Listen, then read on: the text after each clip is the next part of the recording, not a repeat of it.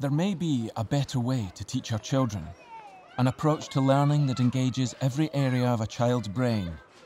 It enhances their memory, expands their ability to solve problems, and has been shown to lead to improved behaviour, increased attendance, and greater parental involvement.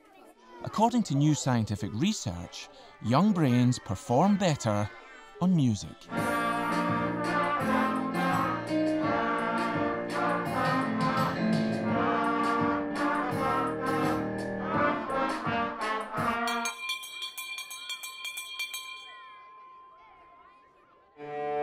Advances in our understanding of how the brain works are revealing for the first time the positive effects a musical education can have on the development of a child's thinking processes.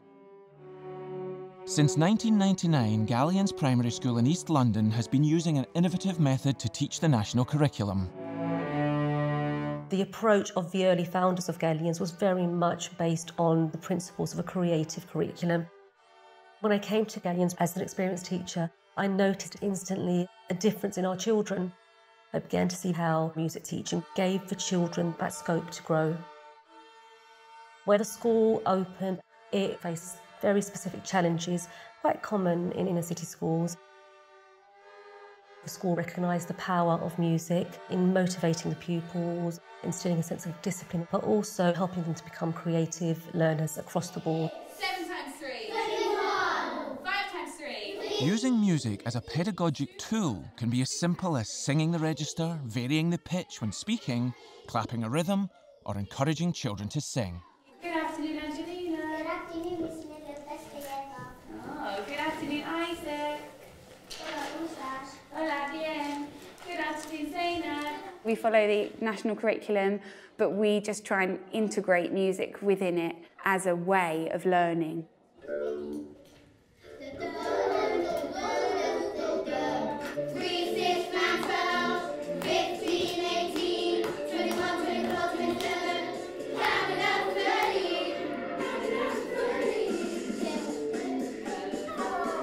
We have our usual lessons, maths and then literacy, and in between I always make sure that we have one of those brain break games where we will clap a rhythm.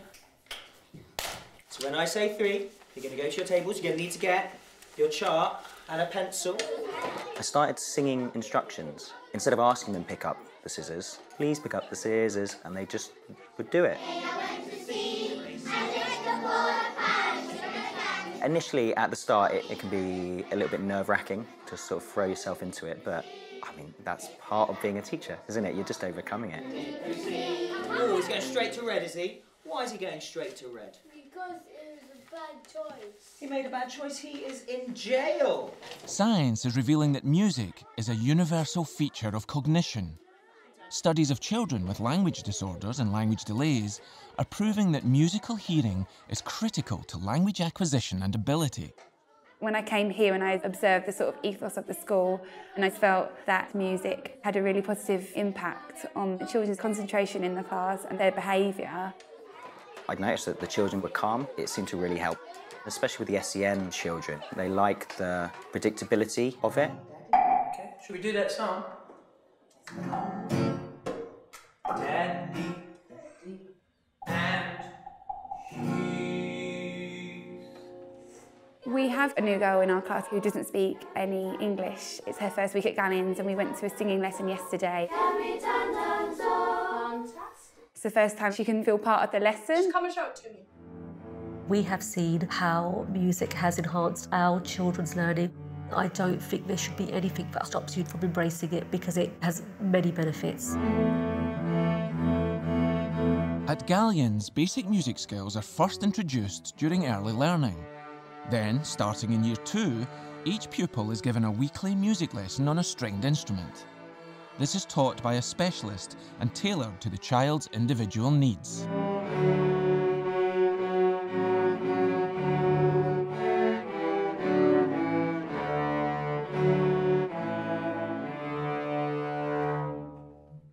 The great advantage of instrumental teaching is that we require so many disciplines in one go in order to do it. So not only have they got to be thinking theoretically about what they're about to play and physically how they're going to do it, We've got highly developed motor skills and listening skills. They have to be able to listen to take instruction, and they have to problem solve. We're also working on things like maths. Rhythm is fundamentally, it's just maths. Pick up your clays, let's play it together. And ting, ting, ting, ting, ting, ting, ting. At the end of the day, they have to work as a team. The staff at Galleons have experienced firsthand the enormous benefits of using music to teach across the curriculum. But what is it about learning to play a musical instrument specifically that improves children's ability to learn? Recent neuroscientific research is revealing how different activities affect our brains. It is emerging that structured musical tuition is one of the most effective ways to stimulate the whole brain, engaging both hemispheres at the same time. This strengthens both the activity and connections between the linguistic and mathematical areas of the left and the creative and emotional areas of the right. And this helps our brains work faster and more effectively. We are then able to apply that strength and speed to other cognitive skills, such as memory and problem solving. So it appears that learning to play a musical instrument could be the equivalent of a full-body workout for the brain. The science seems to support what Galleons have been doing for nearly 2 decades, but what are the realities of implementing this method in your school today? 5 years ago, Ilminster Avenue Primary School in Bristol was in special measures. When I started here in 2012, we used to teach music, but it wasn't a culture that was deeply embedded here. Our SATs results have gone up a lot in the last few years. Music's got a lot to do with it because it's helped the children's concentration a lot. It's made the children a lot more disciplined. That's had an impact on all aspects of their learning across the board. One of the big things in my job in the last few years has been to get the teachers engaged. Even though that teachers are used to getting up in front of children every day, they're doing something they feel confident with. If it's doing something that they've never done before, I think it's that there's a little bit of fear with it. He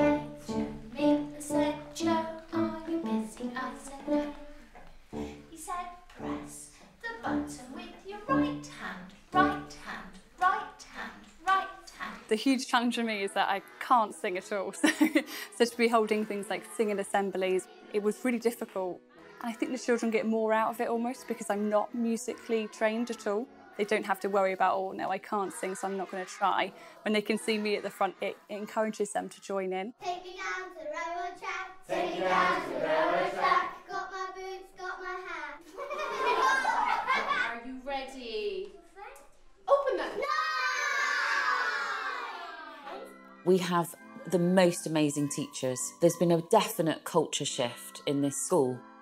We got funding last year for any teacher here to learn music to grade 1 on any instrument they liked. So, for example, I'm in the guitar club. One that I really struggle with massively is G.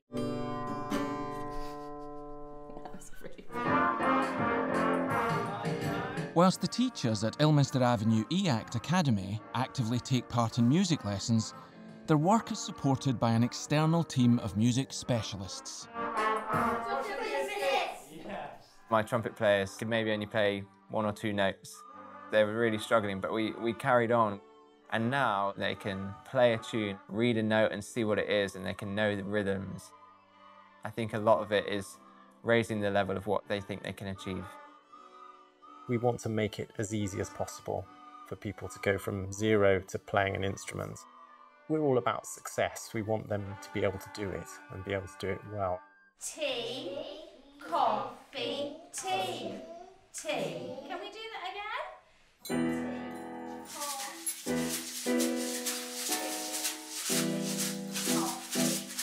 Music has been the driver that has got our parents in. When I started, we struggled to get parents to come into assemblies.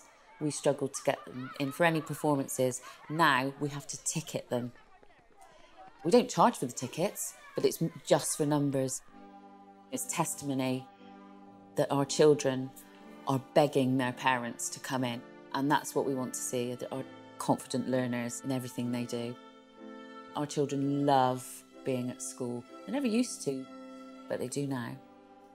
Do the benefits of programmes we've seen outweigh the investment needed to provide an integrated music-centred learning environment for our children? When I started here, only 24% of our children were leaving with where they should be in writing and 36% in maths and reading. Absolutely shocking, absolutely appalling. Last year, the spelling, punctuation and grammar was up to 89%, reading was 96% and maths was 91%. In current times, we are very preoccupied with targets, and sometimes in our determination to get there, we take things in a very rote way without actually looking at that whole child and the holistic learning of that child. We have significant deprivation in this area with very high pupil premium, and yet we get outcomes like we do, and with happy children. To my mind, and to the mind of the people that came before me, it is not an add-on. And as such, it is more than value for money. I'm challenged constantly from other people. Convince me that you need to keep this in budget, that you need to keep music going. And my answer always is, if you take music out of this school, you will rip its heart out. Neuroscience is proving that there is a direct link between learning to play a musical instrument and enhanced focus and linguistic development. This supports the testimonials of pioneering schools throughout the UK. There are simple steps you can take for free to transform your children's learning abilities. For more information, visit www.musichelpsuslearn.com.